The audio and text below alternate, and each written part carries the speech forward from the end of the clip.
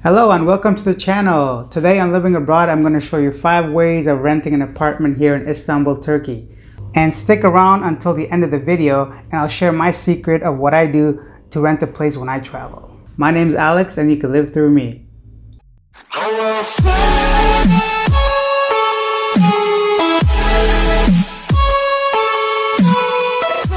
So before you think about even renting a place here in Istanbul, you have to realize, if you don't know, Istanbul is very big with 16 million people. So I highly recommend, before you consider renting a place, is to figure out which area you want to live in.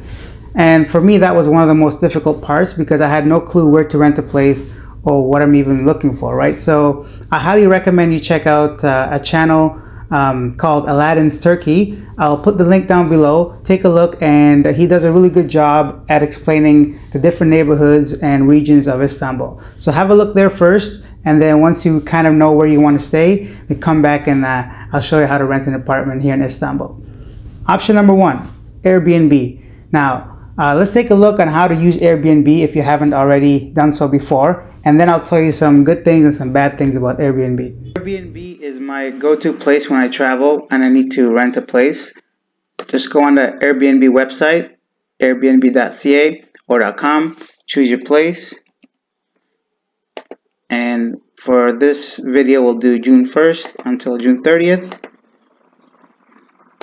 Press search, and this will provide you a list of places that are available to rent within those time frames and dates that you've chosen.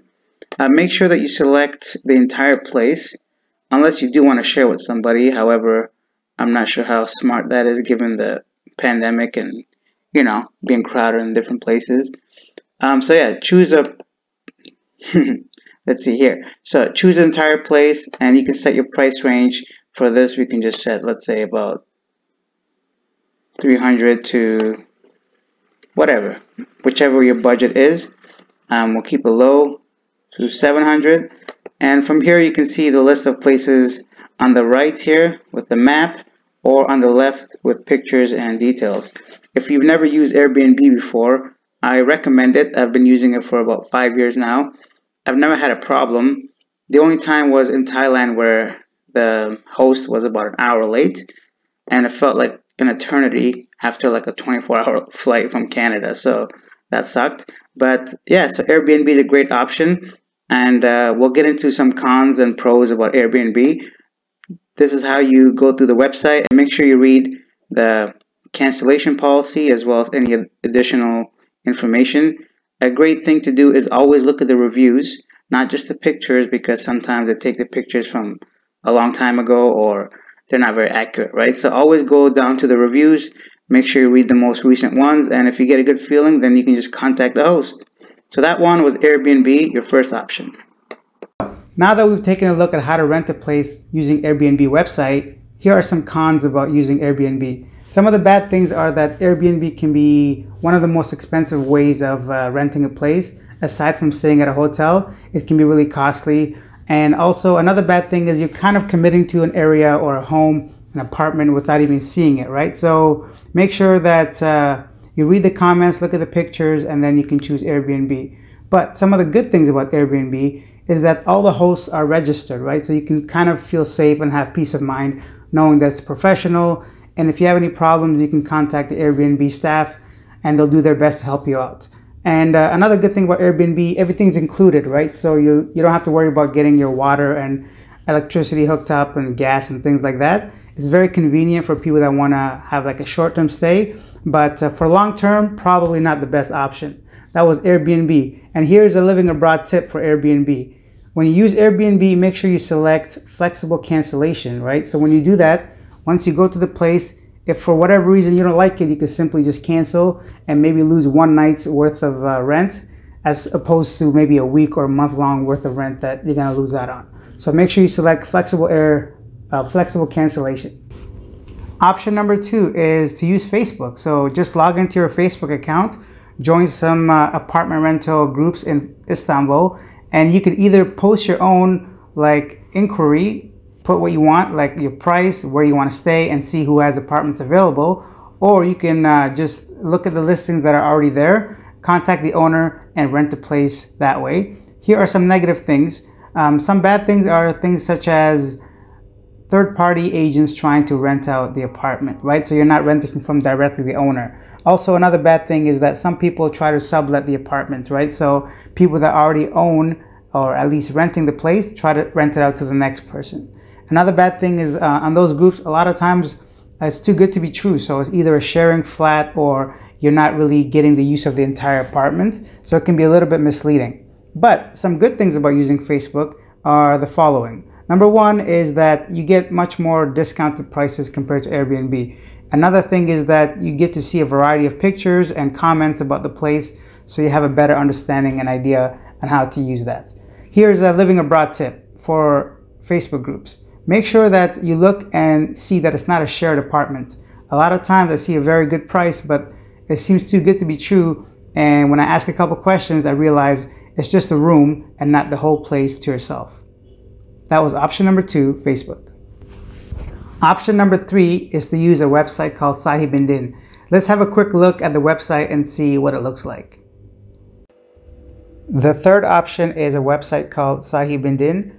For those that are from the US or Canada, this is similar to Craigslist or Kijiji. It's a website where people list secondhand items for sale, and it also has apartments and homes for rent. Click on real estate, then choose residential for rent, select flat, and choose the filter option on the top left-hand corner. For your address, choose the city you want to stay in. For us, it'll be Turkey. And then if you know maybe the county you want to stay in, you can select that as well. But just for the sake of this video, we'll just leave that empty.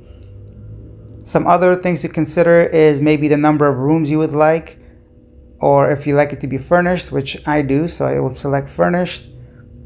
And a tip, just an insider tip, is that for user status, sorry, not user status, for, where is it? Let's see. From. So choose the owner. This way you can skip like third-party people trying to rent out homes and you go directly to the owner. Gives you some more flexibility and definitely cheaper. Here you'll see a list of like different places you can take a look at. So we'll choose this random one. And then from here you can see the ad description.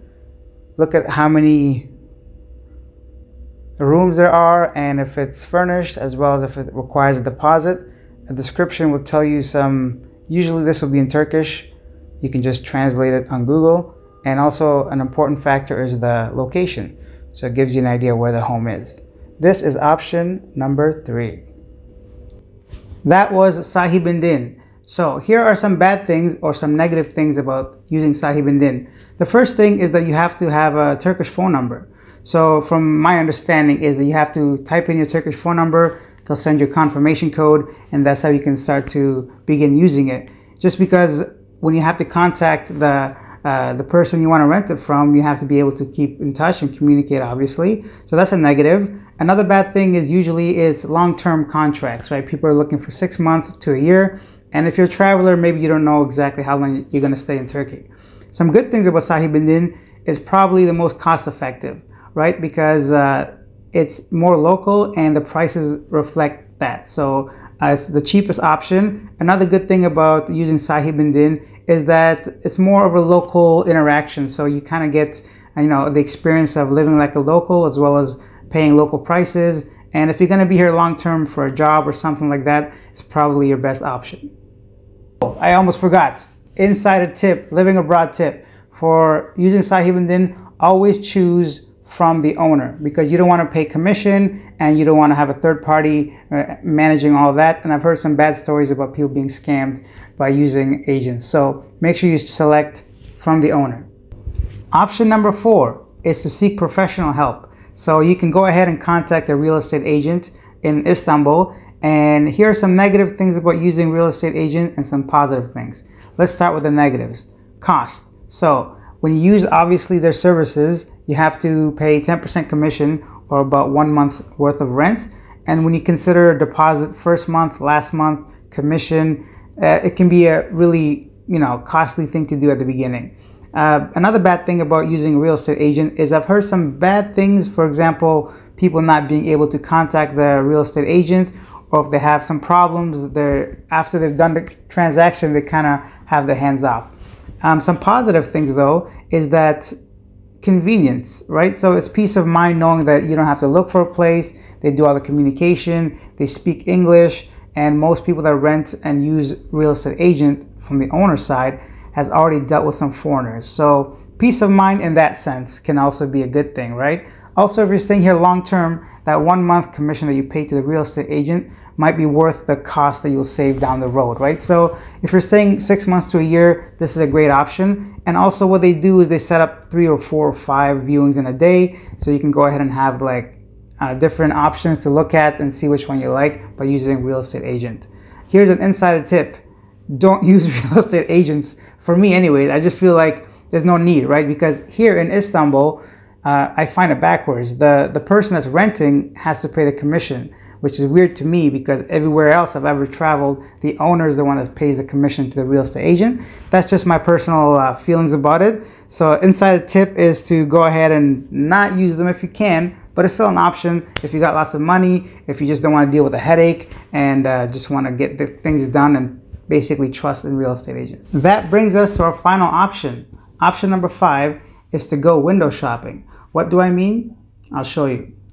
Here's an example of if you just walk in a neighborhood and look up at some of these apartments, you'll see these signs that are offering units for rent. You just simply call them and see if it's still available and schedule a viewing. Now you can see these all around the neighborhoods. You just have to keep an open eye, and hopefully when you call, someone picks up that speaks English. If not, just use Google Translate and send them a text message.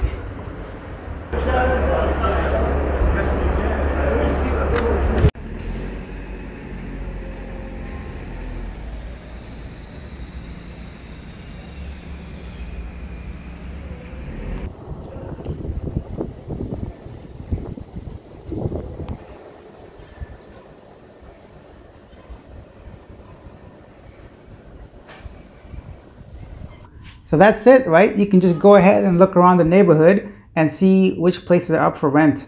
What are some bad things? Firstly, you have to physically be here in Istanbul and in the neighborhood that you're interested in to go ahead and see if there are any places available for rent. Another negative thing is a risk of them not speaking English. You don't know if they can communicate, so you have to use Google Translate. But some good things about it, you're probably going to find the best deals doing it this way. Another great thing is it's exciting, right? It's an adventure to just go ahead and see what happens. So those are 5 options that we have renting an apartment here in Istanbul.